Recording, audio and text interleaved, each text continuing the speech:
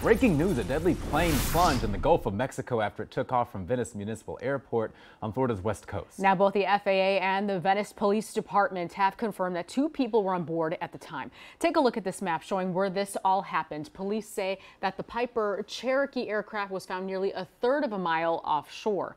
Divers found a woman's body floating in the water nearby and believe that she may have been one of the 2 people on board. They also believe that a male pilot or passenger was also in the plane during the flight, but he has not yet been located in the wreckage. Search efforts will continue until sunset and will continue as soon as conditions allow. The FAA and the NTSB are working to figure out what led up to this crash.